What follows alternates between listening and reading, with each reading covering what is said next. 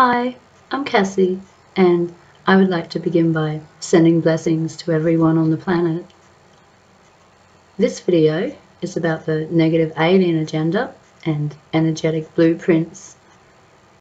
Consciousness is energetic intelligence, which can be both undifferentiated units of quality of energy or arranged in specific blueprints that direct or influence all matter forms.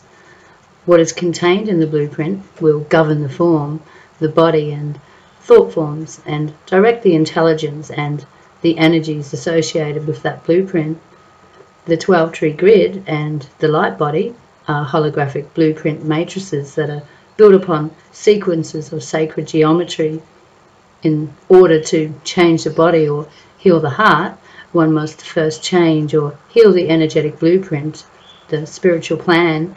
And when we become aware of painful distortions, we have the power through applied consciousness to change our energetic blueprint. And this example is well understood in the field of general construction. To add another bedroom, put recessed lighting in a kitchen, to rewire the electrical outlets, one would hire a construction crew to draw up the plans and then remodel the existing home structure to reflect those plans. If the plans are drawn up shoddy, if the workers are careless about the quality of their work, and the supervisor is without knowledge to build to the specifications in the plans, the final result of the new construction can be quite disastrous. Humanity has experienced the same disastrous result to their home planet by following the energetic blueprint put in place by the alien controllers. This planet is our home, and it is guided by alien sociopaths of the negative alien agenda, using an energetic blueprint designed to harm and enslave the human race through behaviours that inflict soul damage and heart abuse. In order to change this structure, we have to recognise the alien machinery blueprint and how the controllers of the false king of tyranny capitalise on the collective fear of humanity to keep it in place. And so, when we can recognise the fear mind control program, we can refuse its control over our personal sovereignty as eternal soul beings.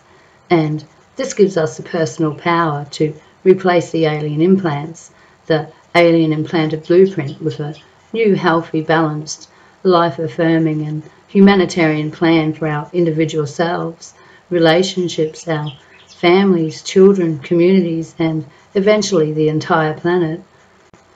The construction crew example works in the exact way for every part of our personal multi-dimensional energy bodies. There are plans for each body that govern exactly how that body functions at all levels, physically, mentally, emotionally, and spiritually.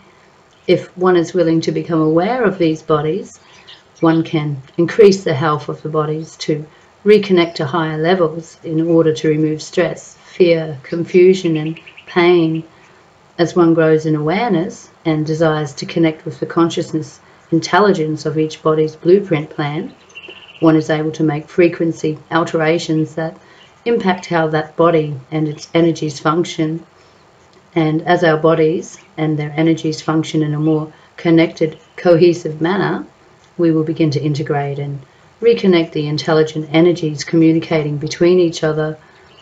And this reconnection to intelligent energies includes the ability of the physical body to communicate between the soul matrix, the monad, the oversoul, and the Christos avatar. The Christos avatar changes the energy architecture plan to reflect trinitized forms which override all previous intermediaries that have acted as vampiric towards the being in order to directly exchange with the eternal source. And eventually, when stabilized, this purges the shadow selves, and this higher inner communication changes all of the external communication in one's personal relationships. One goes beyond karmic entanglements of shadow manipulation, relationship confusion, and expands to a new ability to experience and enjoy truly loving, balanced and healthy relationships. And this is a direct result of one's spiritual ascension progress, one's direct relationship with God and Christ, which results in the inner spiritual marriage of Hieros Gamos. Hieros Gamos is the wedded garment of God, wearing the white robes of the One, the embodiment of the inner hierogamic union between the human being and the divine.